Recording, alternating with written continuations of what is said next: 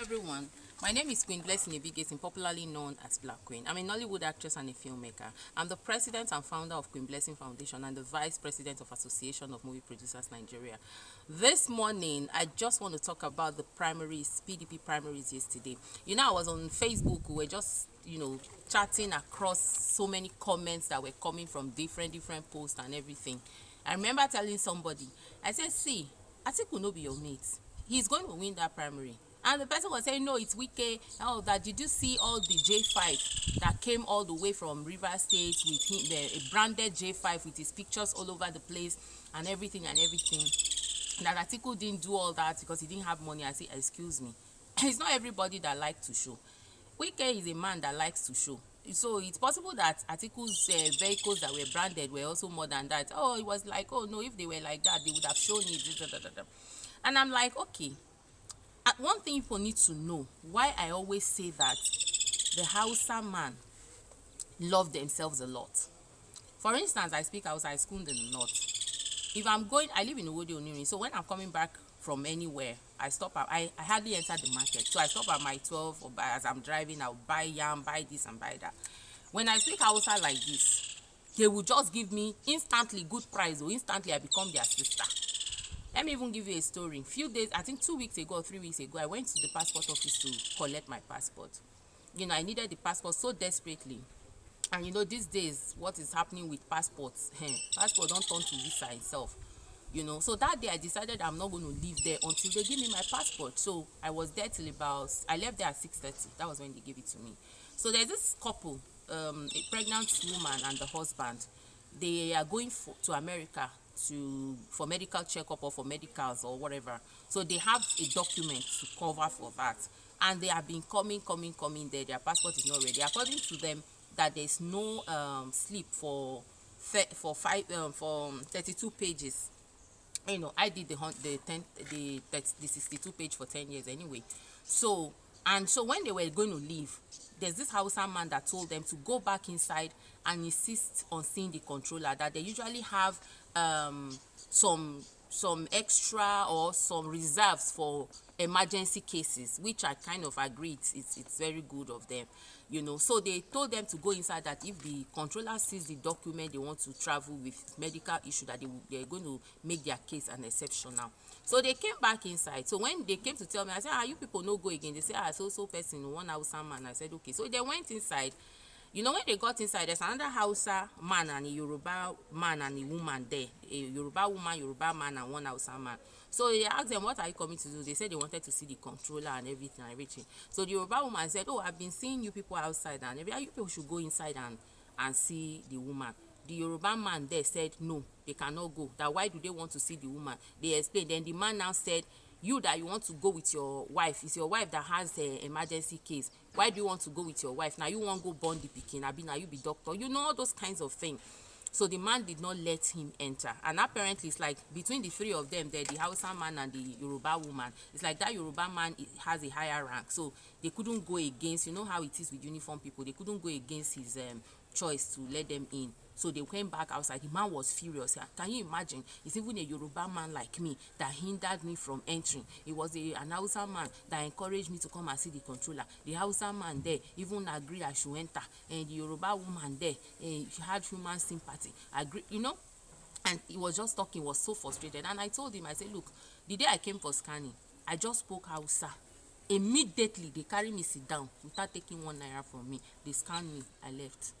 The doors that speaking languages can open for you, and it's the best if you meet an Hausa man, especially when you are also his religion, you understand. So when somebody say, so later I think Tambuwa then stepped down for Atiku, and some people were saying, Wike is his friend, why will he betray him? Look, an Hausa man will choose his brother over you at any time without thinking twice. Not just his brother from the same tribe, they even practice the same religion. They will never put you first. That is one thing. Even if they fight, they will go and fight later. And for me, I didn't see anything bad Tambuwa did. He probably saw that that's where the vote is going to swing. Yes, I want to agree that Wike put up a good fight. Look at those numbers. Probably really didn't win because some people betrayed him. Because one thing you need to also know, Hausas, it's difficult for you to see an Hausa man betray an Hausa man. But we go dey chop ourselves leg, dey blow breeze put. That's the truth. Some people could have entered that weekend's J5, collect his money, and still come and vote Atiku or vote Saraki, because Saraki also did quite good. You know, those were the three people leading: Saraki, Wike, and then Atiku won. You know, what am I trying to say? For us to win election, we must come together. Election is a game of number. Apart from being a game of number, we must try to put ourselves first. Yes, we are one Nigeria, but the Hausa man does not believe in that. The Hausa man believes my brother come first, and that is what should matter. My brother should actually come first. We can't be speaking the same language and we are killing ourselves. Then they are teaming up. When it comes to a strong bond, when it comes to brotherly bond, the Hausa man has it.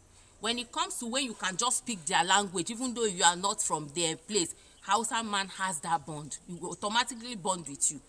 When it comes to a lot of children, Hausa man get them. When it comes to a lot of wives, then get them. So when you say election is a game of number, they are already in the winning team. They are already winning. It doesn't matter whether the person that is being voted for is good enough. It is democracy. It is where the majority swing to that the person is going to emerge as a winner. Whether it's good or bad, just like what happened to us in 2015 and 2019, when we saw a lot of people. How many of us, even in this area, vote? I've made this video. It's how it's paining me. I've made this video severally. How many of us that have PVC votes? How many of us have PVC? How many of us even have PVCs for the right reason? A lot of us have PVC because we want to use it as an ID card, not because we want to vote. We don't care. You will be talking to somebody, say, I beg, now waiting they like that they do anyway. Anybody where they bring, make it just favor us with. I know, go vote for waiting. Why I go waste my time, go they vote? You know, imagine. And you want a good country. You want a good country. You know, and then some people were like, oh, Peter Obi, PDP didn't do well. Look, Peter Obi left. If he had not left, what makes him think he wouldn't have won the primaries? Peter Obi was only interested to run under PDP for president because he thought that they were going to zone it, you know, to his side. Immediately he found out that they were not going to zone anymore. Everybody should go solo. He decided to just leave. I don't agree with him leaving. At least even if he didn't get president, should have been able to get VP slot, and that would have given us a closer chance to taking a shot at presidency. But he decided to leave and went to Labour Party. I wish him well anywhere he is. If Peter Obi win election today, I know he will be a fantastic president. As it is right now, the two candidates we have so far, Peter Obi, Labour, I think they've already declared him presidential candidate. If not, I don't know if they've done their primaries, you know. And I think he's unopposed. I mean, it's going to be only him. Then right now, PDP has also given us Atiku. I want to see what APC is going to give us, because at the end of the day, it's from what these parties give us that we're going to vote from. Everybody should shine their eye. Don't vote for people that are going to entice you with 10 kobo. It is high time we do the right thing. I have been voting since I turned 18, and I will continue to vote, whether the person I voted for wins or not. I mean, it's not since I started voting, it's not all the time that the person I voted for didn't win now. There were times I voted for people. I voted Obasanjo, he won. I voted Yaradua, he won. I voted Jonathan, he didn't. I voted Atiku 2019, he also didn't. So not be every time I don't lose. I have voted people that, you know, didn't win for one reason or the other, because it's majority that carries the vote at the end of the day. And that's why I keep singing. It is majority. These people are already winning us by their population. And then for us to be able to meet up with them and catch up and even overtake them, is that we must do the right thing. We are few of us and still we are not serious. Only what we do is to come and sit on social media and be shouting Peter Obi, this one, that one. Now, so you go say win election. A lot of us, search your heart that is shouting Peter Obi, Peter Obi. Do you have PVC? There is still time. Go to your local government and register and collect your PVC. I love you guys.